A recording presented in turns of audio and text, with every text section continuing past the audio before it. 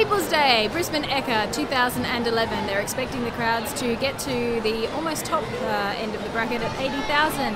It is a seething mass of humanity here today. It's just gone midday and I'm already exhausted. I've been on the flume ride and the ghost train so far, filing reports from both, which has been pretty awesome.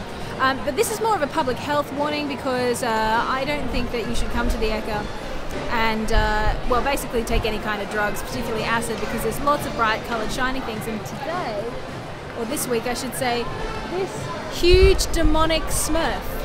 I don't know what Smurf that's supposed to be. I'm going with nasty Smurf. If you look at his devil eyes, you can really see he's got the devil's eyes. This giant Smurf is going to conquer us all. It laughs in the face of your capitalist greed. Yeah, essentially quite a frightening spectre to raise up in front of you as you're walking quietly down in search of a strawberry sundae. So far, the most tasteful, classiest t-shirt that I've seen is a gentleman wearing a t-shirt that said, "Tell your breasts," sorry, no wait, let me get this right, it's very classy, "Tell your tits to stop staring at my eyes."